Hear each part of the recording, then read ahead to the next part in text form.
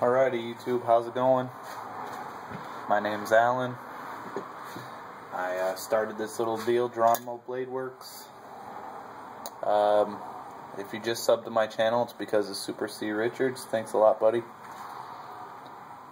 Super C, if you're not a subscriber of his, you better get over there and do it. He's a genuinely nice guy. I mean, he's a real good dude.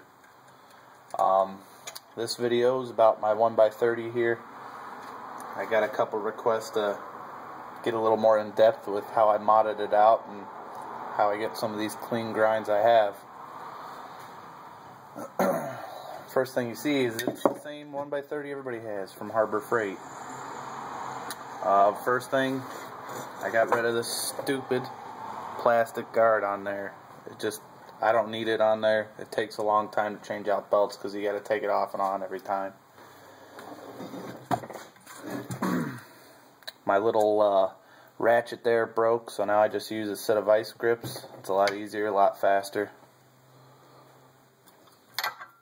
Take that off. I'll move you in here a little closer. So what I did is I took my tool tray that mounts here and I put this link in between. I found a new bolt, put a nut on there, got another nut here in the back. You tighten it down, and then you got your original mount for your tool rest, and I got it mounted up here. Now what this does is when you loosen this one here, it allows your entire assembly to move back and forward. So this gets you up off the sander, gets your tool tray up. Now with this one here, you loosen this. I'll show you quick.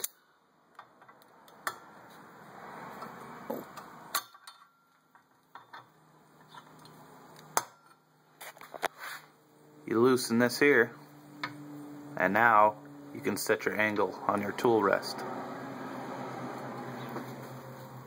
So what I got here is a little angle gauge.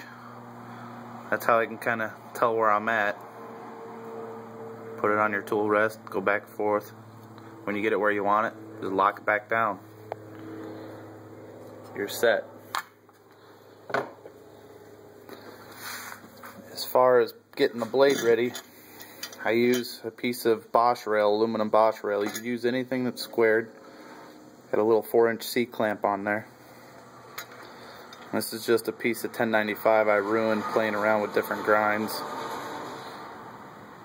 But set it up on your tool rest now, and I actually use the edge of the clamp here for my plunge line stop. So I'm killing two birds with one stone. I got the blade mounted on something that's squared, and then I'm using the clamp as my ricasso or ricassa stop there. Let's see how it works. Goes in, hits your platen. Now if you do this mod, the platen that comes with this sander stops right about here. So this platen I had to make. I made out of mild steel. You can see it gives me a little bit of slack belt there that I use for doing my convex edges and contouring some of the handles. But you gotta have that taller one because when you put this link in there, ooh, there it is. When you put that link in there, it raises your tool rest up quite a bit. So then once you mount this stuff on there, you're sitting up that much higher now. So you want that nice tall platen. So I guess I'll do a quick demo. I'll just do a couple passes. Oops, sorry about my fat hand there.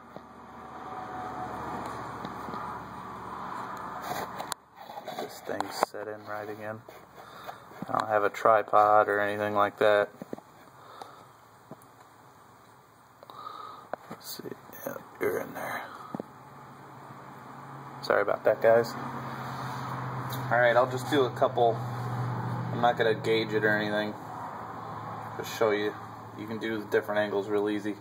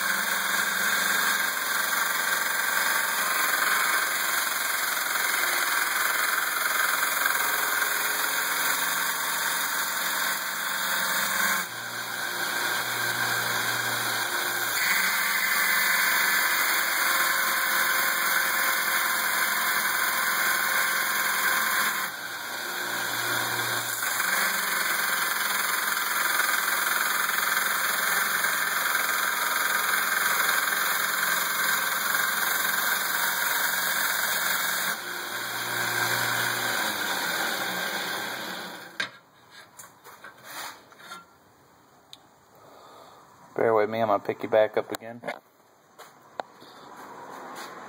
Alright, what was that? About a minute? This is an 80 grit belt. Find the light here. Come on, focus. There we go. It's an 80 grit belt. You can see I got a little bit of a plunge line going.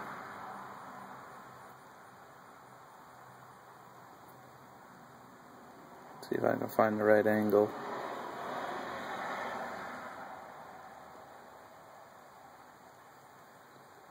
And just a tiny little shelf there.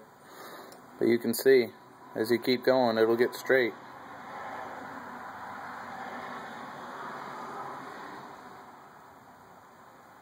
Alright, I'm going to set you back up.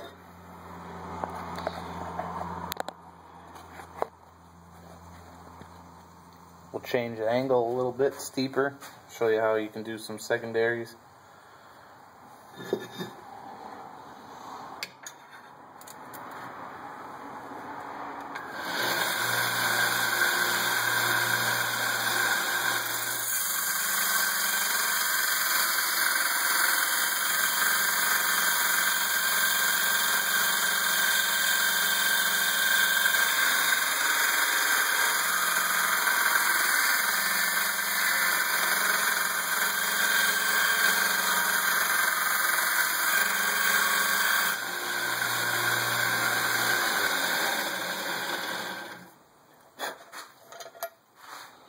Alright, bear with me, we're going for another ride.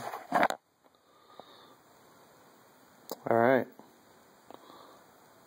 There you can see. It's good for doing your swedges. You can set it up to do your secondary bevel for your final edge.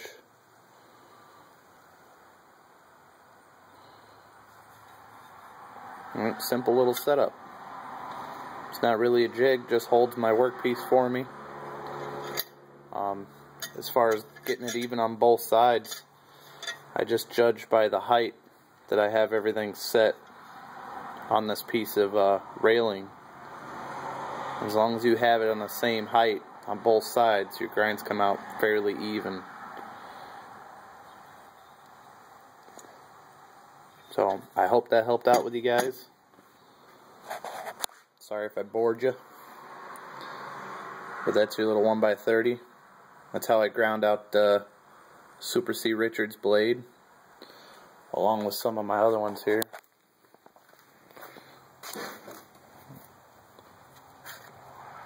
You've seen all these on my channel. Yes, even the Tontos. The Tontos were also ground using this method. Alright guys, thanks a lot for checking me out. Have a good day. See you later.